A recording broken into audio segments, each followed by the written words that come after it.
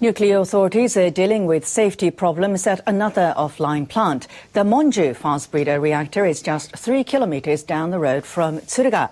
Officials say the operator has failed to carry out safety checks. As a result, they are demanding that plans to restart the reactor be put on hold.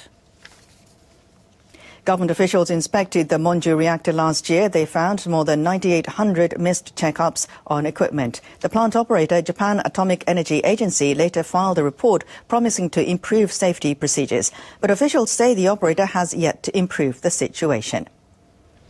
Meeting on Wednesday, the nuclear watchdog issued a harsh reprimand. The real problem is that organizations like the Atomic Energy Agency still exist and are allowed to exist. NRA officials told the operator not to prepare for restarting the reactor until they can confirm the situation has improved. The officials say they will allow the Monju operator to respond before formally issuing the order. This will likely delay the reactor's restart until the end of next March. The head of the agency that operates a Monju fast breeder reactor has resigned. Officials at the nuclear authority said his organization had failed to carry out safety checks. Science and Technology Minister Hakobun Shimomura announced that Atsuyuki Suzuki will step down as president of the Japan Atomic Energy Agency, or JAEA. Shimomura said the operator's lax oversight was a breach of public trust. Suzuki became president of JAEA in August 2010.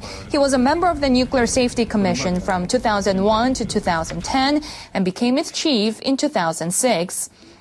Government inspectors found JAEA failed to conduct more than 9,800 equipment inspections at the Monju reactor in central Japan last year. Shimomura said the ministry will select a successor. He pledged to work to regain public confidence. Now, Japanese leaders envisioned a future where they could sustain the country's energy needs with recycled fuel. They built Monju as a dream reactor that would generate more fuel than it consumed.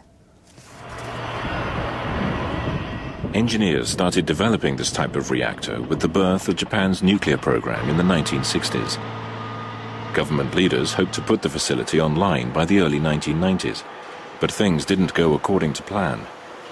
They pushed the deadline back each time they reviewed their nuclear policy. Finally, in 1994, the operator fired up the reactor. The following year, a sodium leak brought operations to a halt, and workers there continued to face problems. The operator put the facility back online in 2010, but during a test run, a fuel exchanger fell into the reactor vessel, and again the plant went offline. The people at Japan Atomic Energy Agency want to restart before next April. But regulators say the operator is unable to ensure the safety of the reactor. They've ordered workers to stop preparations to restart it. The government has spent more than $18 billion on the facility, but government officials believe Monju won't be able to resume full-scale operations until around 2050. A troubled, plagued nuclear facility in central Japan is facing another setback after being offline for much of its 19-year history. Regulators have told the operator of the Monju fast breeder reactor not to prepare to restart the unit until improvements have been made. Nuclear Regulation Authority officials gathered to approve an order they issued earlier this month. The prototype reactor generates power using plutonium extracted from spent nuclear fuel. A government inspection last year found about 10,000 missed equipment checks. Regulators criticized the Japan Atomic Energy Agency for inadequate safety management. They've ordered the operator to show improvements have been made before preparing to restart the reactor. The agency must implement a system that allows accurate checks of all equipment and ensures maintenance is carried out. It also has to review security measures to make sure safety is the top priority. Now, the operator of a trouble-plagued nuclear facility in central Japan is facing another problem. Workers at the Monju fast breeder reactor in Fukui found a technical glitch in their computer systems. The problem prevented the transmission of vital data to the government's monitoring system.